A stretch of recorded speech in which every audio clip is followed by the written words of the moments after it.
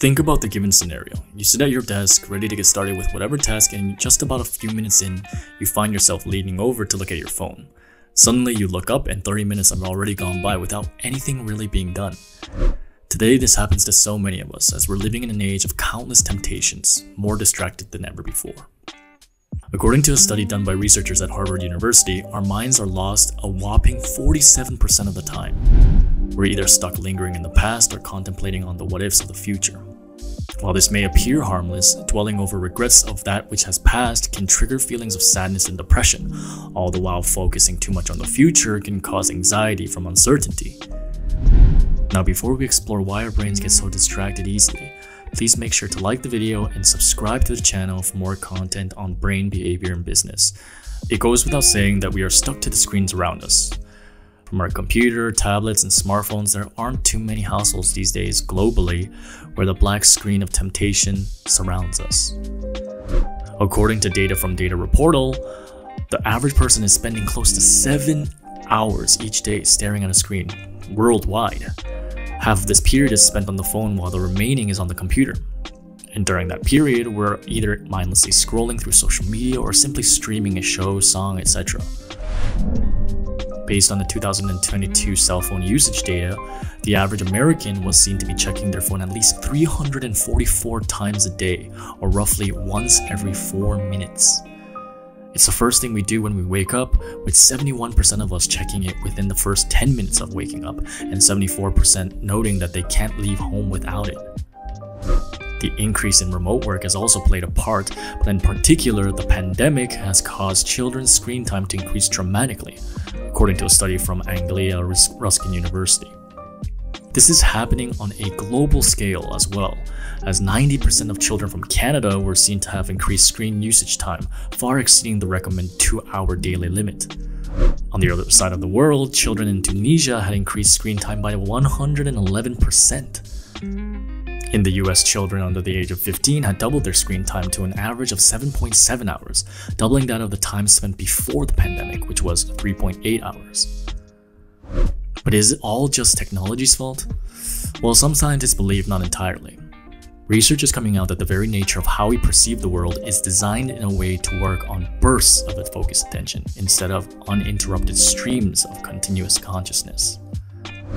Even while we think we are focused on something, our brain is in fact zooming out of attention, scanning our surroundings, and seeing if there is something else that is more important to focus on. If not, then it hones back in. According to Ian Fibel-Korn, an associate research scholar at the Princeton Neuroscience Institute, the brain can't process everything in the environment. It's developed those filtering processes that allow it to focus on some information at the expense of other information. We often think of reality as a continuous streaming movie, but these are all tricks that our brain plays on us. Instead, it seems that our brains are alternating between different rhythms, an idea first discovered by Prussian psychiatrist Hans Berger 100 years ago. The research from Princeton Neuroscience Institute indicates that these brain rhythms are alternating between two mental states of focus and distractibility. When the wave of this rhythm is at its peak, our perceptual sensitivity is at its lowest, while as the wave hits bottom, our ability to focus is highest. As Earl K. Miller, a neuroscientist, states, neural activity goes up and down in regular periodic way, with everything vibrating together. It is faster for automatic stimulus and slower for things we choose to pay attention to. So, now that we know how distraction sort of works in our brain, what can we do about it? For one, we can start adopting better habits to ensure that we're mitigating the likelihood of getting distracted and ultimately concentrating better. Some of the habits that I'm going to mention now are just some ways that we can set ourselves up for success. We can learn to breathe better. Believe it or not, a lot of us may be breathing incorrectly. This is unsurprising considering that we've never really been told how to properly breathe at a young age. Yet, by breathing better and deeper, we can create a more balanced tempo throughout our body, which thus helps to maintain healthier levels of oxygen and carbon dioxide throughout. Deep breathing increases the airflow into the body and helps oxygen enter the bloodstream better. According to Niraj Naik, founder of Soma Breath, better breathing helps to stimulate the cerebral cortex, which is crucial for memory, attention, perception, cognition, and consciousness. Now that's a whole lot. Another thing we can do is to learn to meditate. This has been said in countless other videos before, but there are plenty of benefits to meditation. One of them is that it can actually change the structure and function of the brain, according to researchers at Columbia University. From reducing stress and anxiety to improving memory and attention span, meditation helps to quiet the noise in and around us, allowing us to refocus on what matters. We can also adapt productivity hacks. Productivity is not something that just happens. It is something we must shape and build. By searching up and learning about different time management techniques, we can learn to hack our productivity.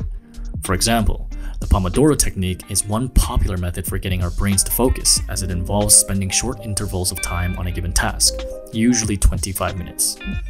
While this may not seem that much, doing this repetitively can amount to greater productivity and focus without exhausting the brain. We can also learn to sleep the right way. There's plenty of research on the benefits of sleep. For one, getting the right amount of deep sleep can help improve learning and memory. The less sleep we have, the less optimal our attention is, and as evident from countless research, effective attention is what leads to better concentration. Finally, we should learn more about environmental design. Now, this is not to say that we need to become experts in how to do interior design or anything like that, but no matter what we do, we need to acknowledge that our environment shapes us more than we like to believe. As such, if we aren't setting ourselves up to be successful, even in the environment we're in, there is a higher chance of failing at whatever we choose to do. This is why learning to design our environment carefully and thoughtfully is so important. Learning about distraction helps to make smarter choices and can improve our overall decision-making abilities. To learn why it's so hard to make decisions in today's society, watch the video on the left. And make sure to subscribe to support the channel and help us spread more education on brain and behavior.